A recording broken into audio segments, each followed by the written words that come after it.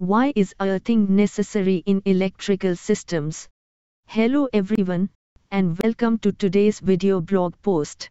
In this episode, we'll be discussing an important topic in electrical systems, earthing. So, let's dive right in and explore why earthing is necessary. To begin with, let's understand what earthing is and why it is necessary. Earthing is a process that involves conducting excess electricity flowing through the body of an electrical device. It serves as a safety feature to prevent injury to individuals and protects against electric shocks. The primary purpose of earthing is to protect you from electric shocks.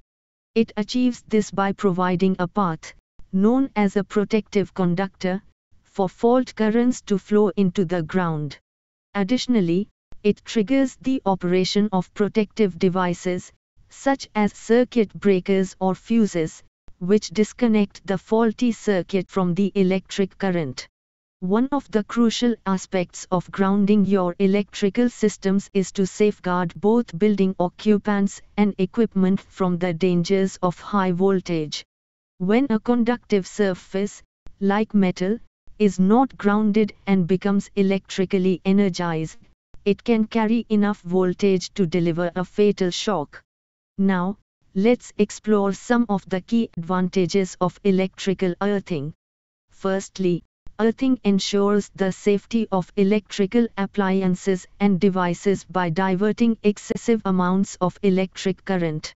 This prevents the appliances from getting damaged and also reduces the risk of electrical fires. Secondly, earthing facilitates the flow of electric current directly into the ground. This prevents the accumulation of static charges and helps maintain a stable electrical environment. Thirdly, earthing plays a vital role in safeguarding buildings from lightning strikes.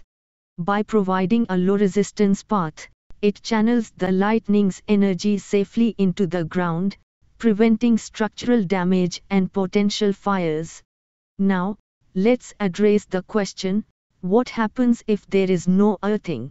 Without an earth wire, if a fault occurs and the live wire becomes loose, there is a danger that it may come into contact with the case. This poses a serious risk of electric shock to anyone using the appliance. Therefore, the earth wire is connected to the case and grounded through a metal plate or water pipe underground. Lastly, let's clarify the difference between earthing and grounding. Earthing and grounding are often used interchangeably, but there is a subtle difference between the two. Earthing primarily focuses on preventing electric shocks by providing a path for fault currents. On the other hand, grounding is primarily used to address unbalancing issues when an electrical system becomes overloaded. To summarize, earthing is an essential aspect of electrical systems, serving to protect individuals, equipment, and buildings from the dangers of electric shocks, fires, and lightning strikes.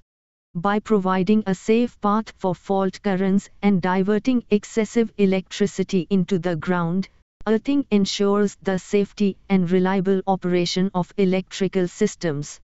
That brings us to the end of this video blog post. Thank you for watching, and be sure to subscribe to our channel for more informative content. If you have any questions or would like to share your thoughts on earthing, please leave a comment below. Stay safe and see you in the next video.